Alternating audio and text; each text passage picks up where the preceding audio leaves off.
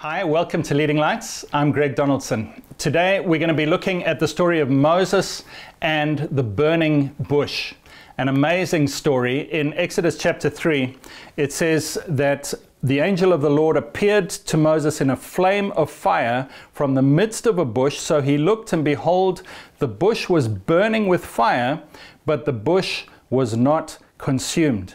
Then Moses said, I will now turn aside and see this great sight, why the bush does not burn. We're looking at the whole idea of being consumed by God. God is a consuming fire. He wants to consume more and more of our lives because that's where we find true joy, fulfillment, peace.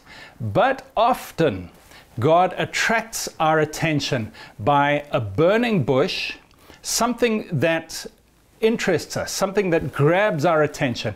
And as we look at it, Moses said, I will turn aside and look at this bush and see why it is not consumed. Then we start the process of getting closer and closer to God.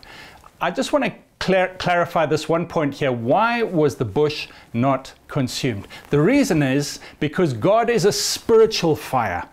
A physical fire consumes a bush, and God can consume physical things. There are times in the Bible where God's physical fire consumes. But for you and I, God comes as a spiritual fire. He comes within us with His spiritual power, and He does not consume your physical flesh. He wants you to cooperate with the fire of His Spirit and allow the changes to happen. I'm sure you remember the verse in Romans chapter 12, verses 1 and 2. It says, brethren, because of the mercies of God, present your bodies as a living sacrifice. And the picture is similar to the Old Testament sacrifice, where an animal was put on the altar and then the fire came and consumed it fully. But in Romans 12, it says, for you and I, we look at the mercy of God, the love of God, that Jesus has forgiven our sins, and we present ourselves as a living sacrifice. We're not consumed by the fire. We're not killed by a knife. We are a living sacrifice. But then it goes on to say, do not be conformed to this world, but be transformed by the renewing of your mind. And that's the next step. We come to God, we say, God, I give my life to you. I put my life on your altar. And as we renew our minds, that consuming fire of His Spirit and His power within us starts to change our lives. We change from glory to glory. That word transformed is the Greek word metamorpho, which is like a butterfly coming out of a chrysalis. A worm goes in, a caterpillar goes in, and a butterfly comes out. We are transformed. That's what happened to Moses. He saw the burning bush. It wasn't consumed because it was a spiritual flame, and he allowed the Spirit of God to change him. Friend, you and I need to come to God. We have probably been attracted by something that catches our eye. In fact, you may have turned on this TV program today by mistake, or something just captured your attention, and now you are in exactly the same position that Moses was in. You are at the point where you can choose. Will I look closer, or will I just carry on with what I'm doing? And I encourage you to do what Moses did. Moses said, I will look at this sight. I will see what's going on.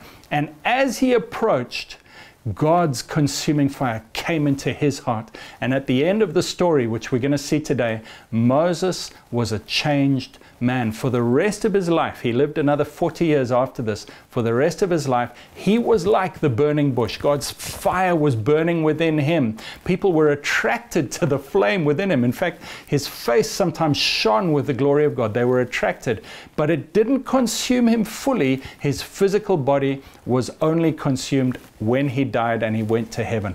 You and I are the same. Present our bodies as a living sacrifice. Renew our minds and allow the flame to burn within us. And as we do that, others will be attracted to our flame. God bless you as you watch this today.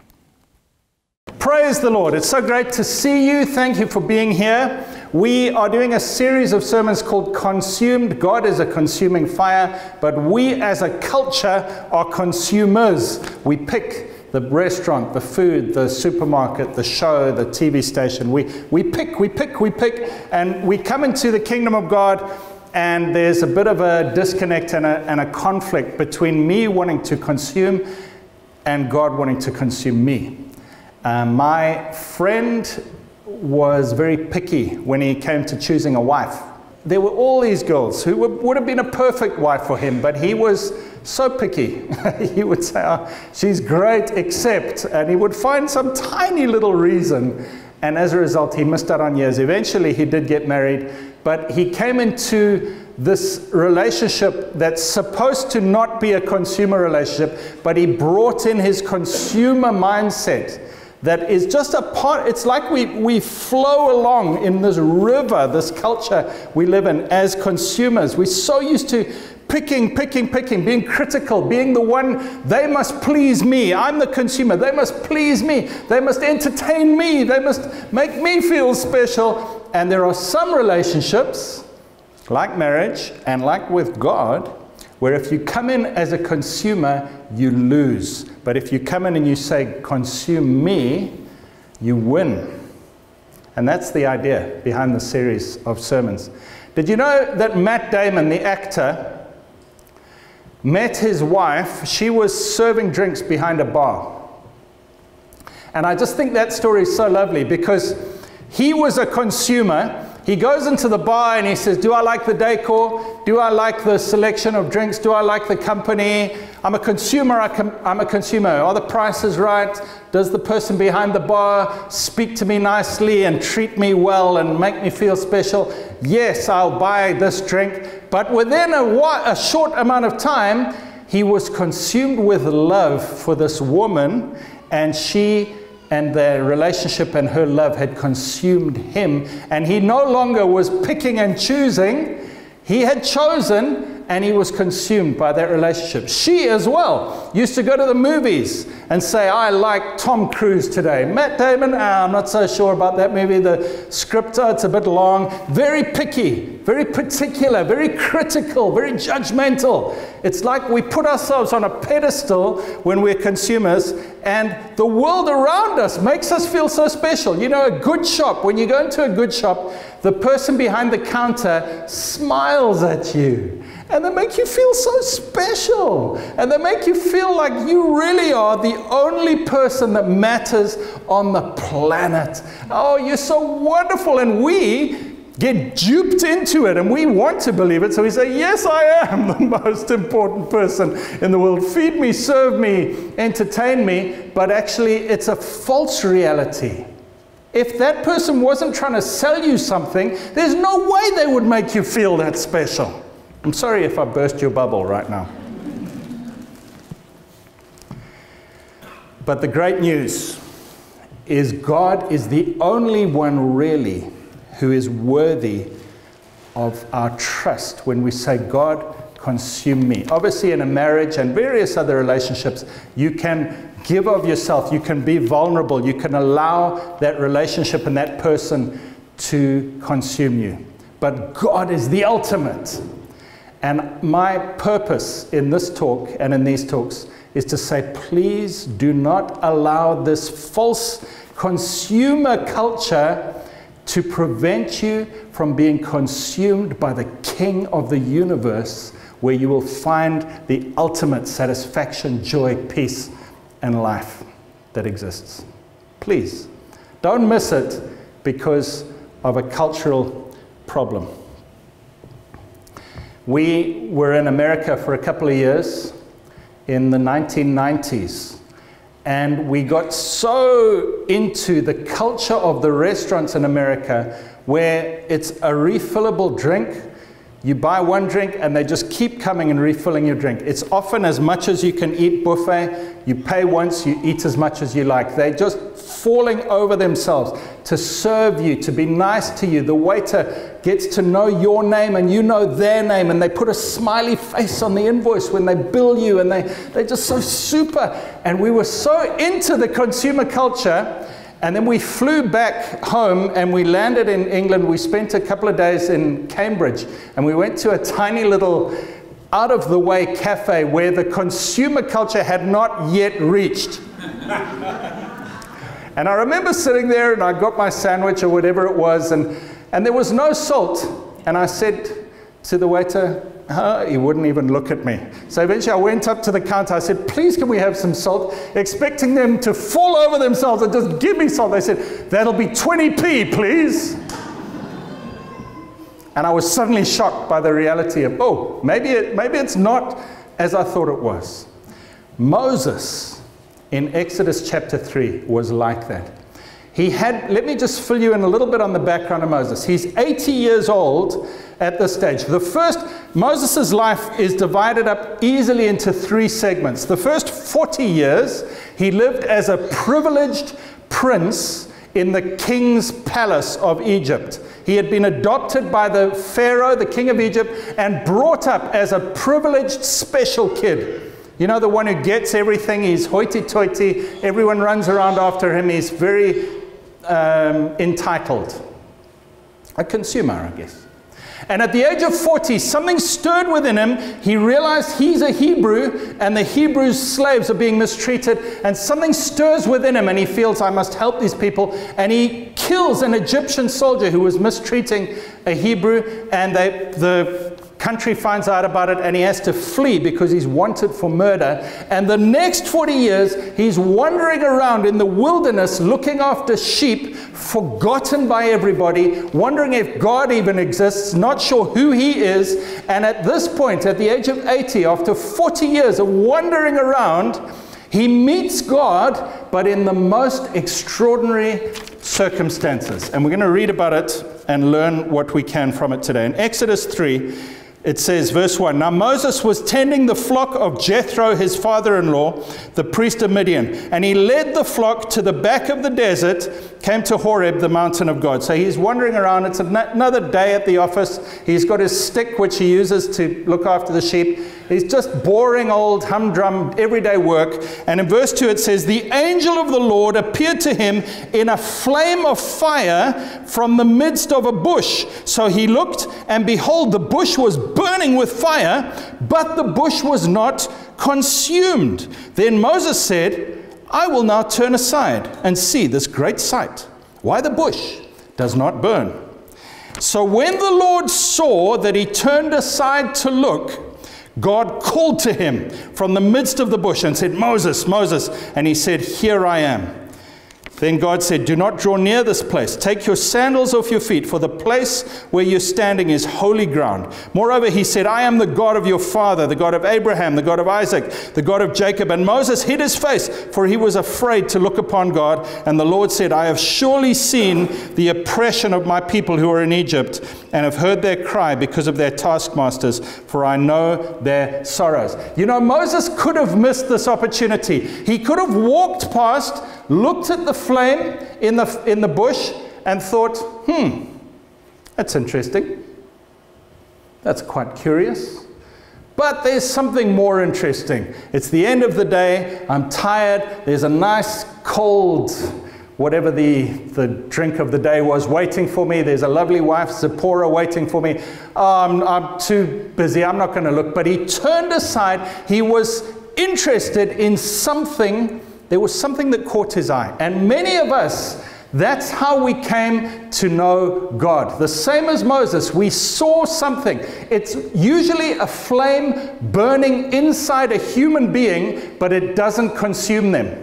You know, that's the way God works. He doesn't come with physical fire and consume us physically and force us to be his servant or to do his will or to love him. He comes as a spiritual flame from the inside, and as we are interested, as we turn our face towards him, as we listen to him and allow him to consume us, the flame burns brighter within us, but it never fully consumes us until we get to heaven. There's always the husk of a human being, but the flame of a supernatural God burning on the inside. And you may have come to church because your friend or a family member seemed to have a flame of God in them, or maybe you read something or heard something on the internet, or you read the Bible and you thought, I will turn aside and I will look at this strange thing. We come in as consumers. All of us do. That's how we first come to God. We say, I'm interested in this. There might be something here. Maybe God can satisfy something in me that the world has not been able to satisfy. And Moses did that. He turned aside to look, and from that moment on, his life was never the same again. God said to him, take off your sandals. The place where you're standing is holy ground. And this is always the first challenge for us to be consumed by God, is will you be consumed by the majesty of God? Let me just talk about this for a couple of moments. We come in as consumers saying, entertain me, entertain me.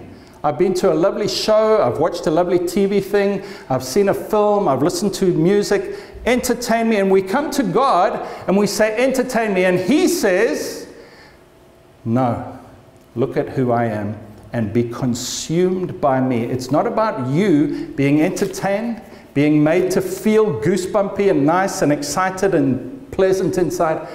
My majesty, I deserve, in fact, I demand to be worshipped.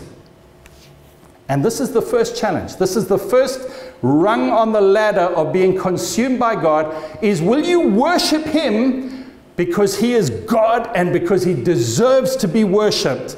You know, He deserves it. His character is flawless. His love and mercy is amazing. His presence is awesome. The things that He's done in the past are just amazing, and the things that He promises to do in the future are incredible. He deserves to be worshipped just for who He is, not because you feel good. And this is the first challenge. Will you be consumed by God's majesty? I always giggle inside when somebody says to me, the worship was okay, but it didn't do much for me today. And I hold my tongue, but I would love to say, it wasn't for you.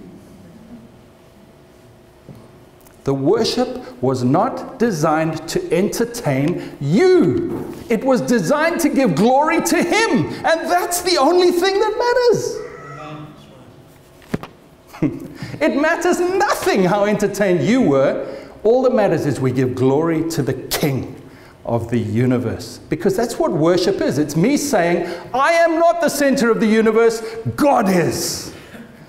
I am not the one who deserves to be the focus of attention, He is. That's worship. And this is the first challenge in being consumed. And Moses passed the test. He worshiped God. The second challenge is God says, will you be consumed by my message? God said to Moses, I am the God of your fathers Abraham, Isaac, and Jacob. And He described who He was in verse 6, and then again from verse 13 onwards of Exodus 3. God starts telling Moses about Himself.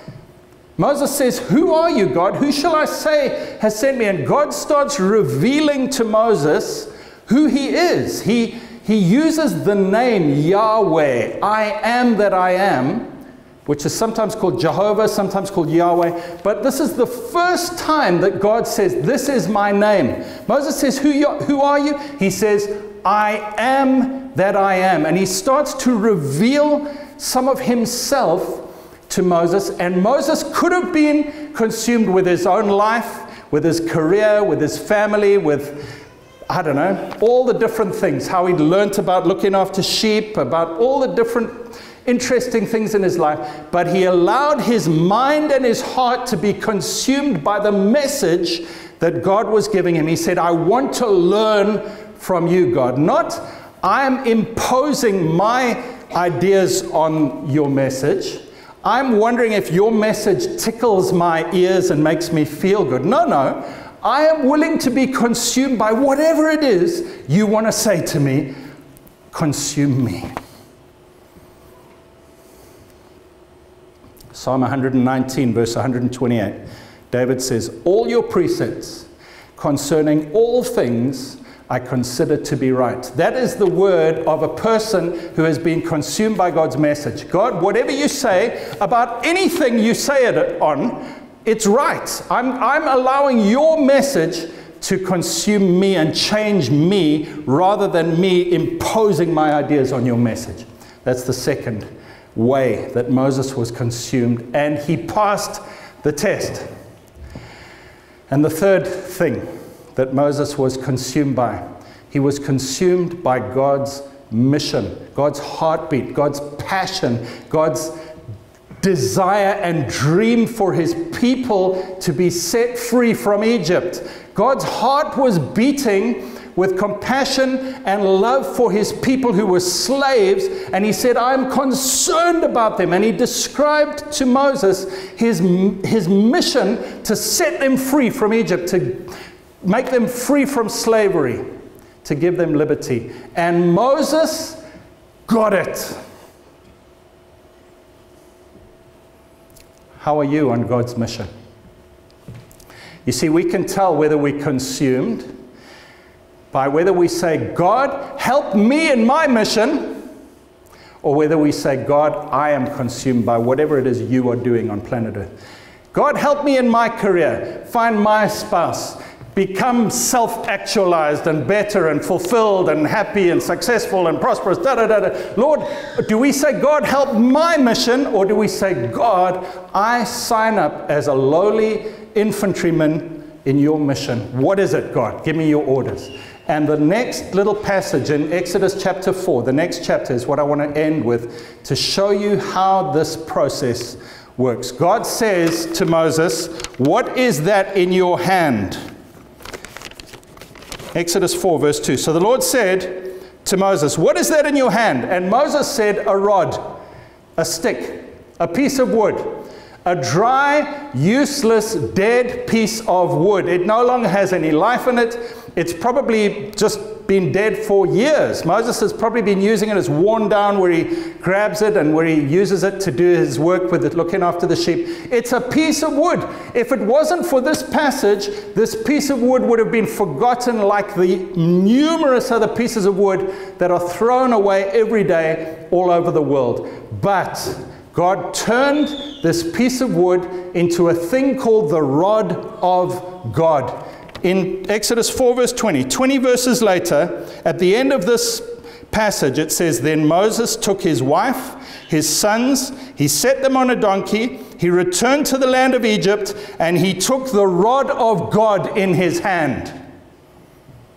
Something changed a stick from being useless to being the rod of God. You say, what is the rod of God? Well, all of the plagues in Egypt, Moses used the rod of God to turn the Nile to blood, to bring the frogs and the locusts and the boils and the darkness and all that. Then when they escaped from Egypt, as they're going through the Red Sea, God says, hold the rod out over the sea and the sea will part. This little piece of wood has changed into the rod of God.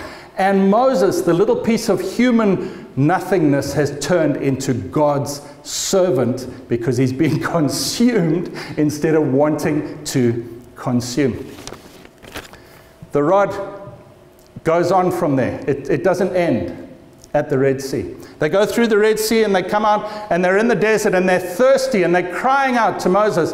And God says, take this stick. Remember that little old stick that was nothing? Take it and strike that rock over there and water will come out. God produces life-giving, refreshing water out of a dead thing, out of your useless life. I'm sorry to insult you, but in the big scheme of things, most of our lives are very inconsequential. But when I give it to God, it becomes something that produces life. Later on, the Amalekite army come against the Israelites, and Moses holds up the rod of God in his hand, and as he holds it up, the Israelites win the war. But when his arms get tired and he lowers them, then the Amalekites start winning. The rod of God gives you victory and power in your life. Why? Is it special? It's just a piece of wood, but when it's consumed by the king, it becomes something amazing. Later on, many years later, Numbers 17, there's a rebellion, a leadership squabble. The Israelite nation rise up against Moses and his brother and sister, and they say, who are you to lead us? And God says, I'm going to settle this for once and for all. Each of you take your sticks, because each tribe, the leader would have had a stick, and he says, put your sticks in the tabernacle in front of my presence, and in the morning you'll see who is the leader that I've chosen for these people. And they come in the morning, what are we going to see? What's God done? Moses' stick has blossomed and budded, and there's ripe almond fruit on it. Fruitfulness, life, beauty. You know, I don't know if you know almond blossom. There's the bright green leaves, there's the lovely almond nuts which look like fruit, and there's these whitish pink petals, just luxuriant, coming out of one stick. The rest are still dead, but one stick has life flowing out of it. And that's a picture of Moses' life. He was a nobody, wandering around in the wilderness for 40 years, aimlessly wondering, what is my purpose in life? You might be that person saying, what is my purpose in life? Stop picking the entertainment that you think will satisfy you and say, God, consume me. God, let your majesty consume me. I worship you because of who you are, not because it makes me feel good. God, let your message consume me. Whatever you say is right. Lord, let your mission consume me. Whatever you want to do on planet Earth, I'm in for it. And God says, I will turn you from a dry, dead piece of wood into a luxuriant and fruitful thing of beauty. The rod of God, of power, but also of life and fruitfulness. How do I tell my friends and neighbours about Jesus? How can I do more for God?